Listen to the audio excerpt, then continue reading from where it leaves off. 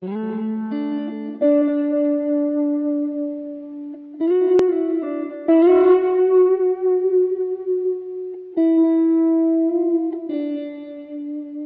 day and welcome to Connect, our daily meditation where we connect to God, each other and our own inner selves. Now we read in the Bible that it's good to meditate on the Word of God.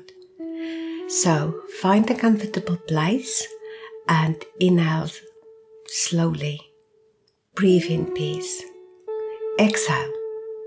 Drive out anxiety, worries, stress and fear. Now the Bible reading today is out of Proverbs 28 verse 1.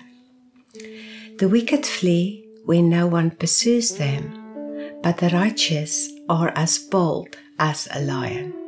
Now an 8-year-old boy had a younger sister who was dying of leukemia, and he was told that without a blood transfusion she would die.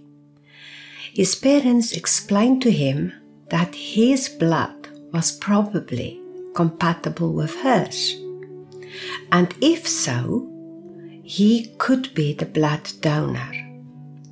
And they asked him if they could test his blood, and he said sure. So they did, and it was a very, very good match.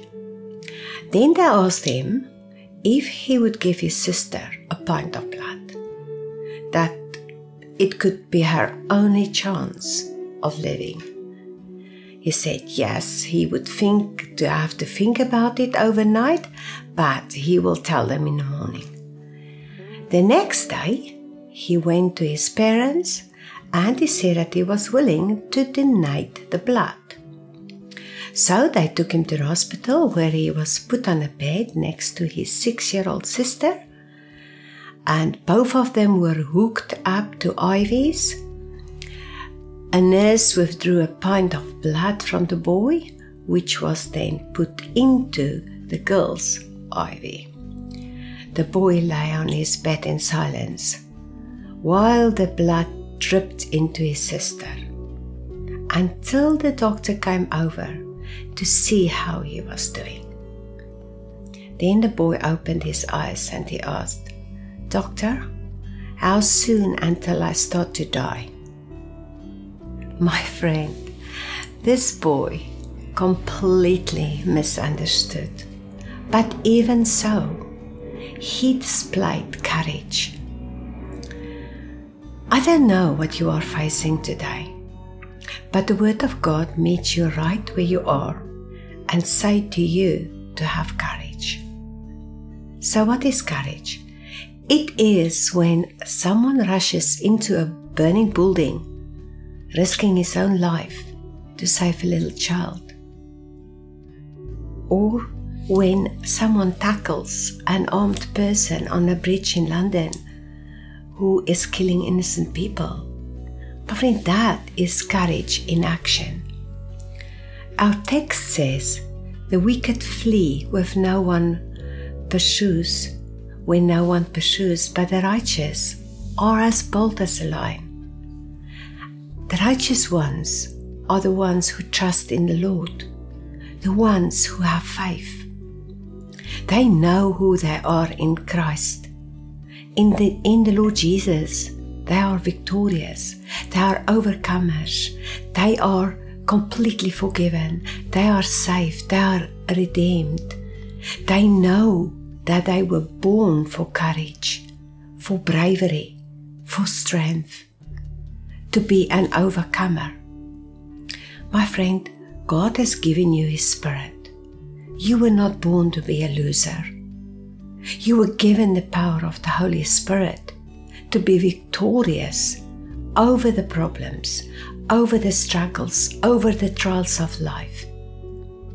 Theodore Roosevelt's courage and determination was displayed in 1912. As Roosevelt was about to step into his car to take a drive to deliver a speech, a man confronted him and shot him in the chest. His people wanted to rush him to the hospital, but Roosevelt demanded that he be driven to his destination so that he might address the people. Upon arrival, he told the people that he had been shot and asked them to be quiet, begging their pardon for a shorter than usual speech.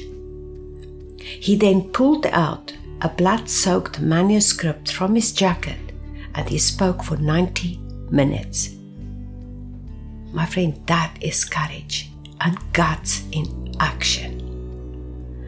And when Roosevelt died in 1919, his youngest son telegrammed his brothers and said, "The lion is dead." He was as bold as a lion, and what he was, we should be. In Proverbs 28 verse 1, the Bible says, "The wicked flee when no one pursues, but the righteous are bold as a lion." I love that, and I'm challenged by that. My friend, as children of God, we can be courageous, we can be bold, because we have goodness and mercy following us all the days of our lives. We have the peace of God, and we are served by angels. We are protected through the presence and the power of the Lion of Judah, which is Christ Jesus himself. And anyway, God has not given us a spirit of fear, but of power. And if you have a controlling spirit of fear or anxiety, then it didn't come from God. As Christians, my friend, we are not defined by fear or driven by panic. We are full of courage because the Lion of Judah is with us. And let me tell you, my friend, you don't need to work up courage because you already have it. The moment you came to Jesus, you became an overcomer because of Jesus, because His Holy Spirit made His residence within you. So, use the courage that God has given you. You already have power. Use the power that God has given you. You already have triumph in Jesus Christ. The war has been won already. So live in that triumph. Live as if you are successful. Go in the strength of the Lord. Face what life throws at you. Lift up your head with hope and confidence. And know that with God you can scale a wall.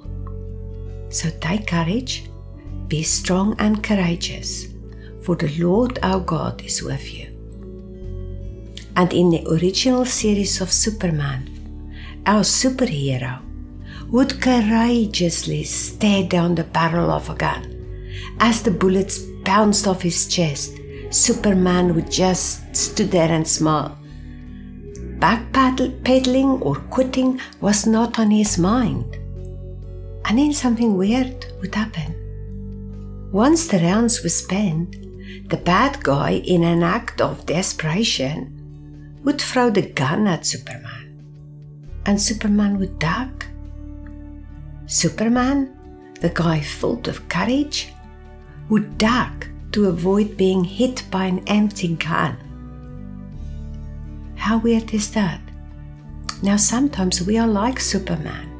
We duck and dive at things that shouldn't terrorize us. God has given us every reason to face life with courage. And yet we duck and dive at small things. We become discouraged, anxious, and we fret.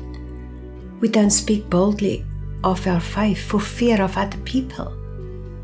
And we flinch in 1,000 little ways, just like Superman. May our God, by the empowerment of His Holy Spirit, give us the courage to live our lives boldly and with courage, attempting great things for God and expecting great things from God. Amen. Please pray with me.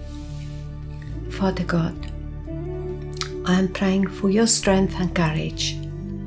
Father, your promise is that you are always here with me and I should not fear anything, even if I walk through the valley of the shadow of death.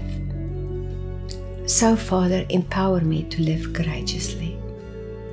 Father, at times, I just feel like giving up and walking away from everything. And yet I know that in life, giving up is not an option. Give me courage and strength to face the future with you, because I know that you are with me every moment of every day. And Father, from this day forward, help me to put my hand into your hand and live my life with courage, knowing that you will never fail me nor forsake me. Thank you. I pray this in Jesus' name. Amen.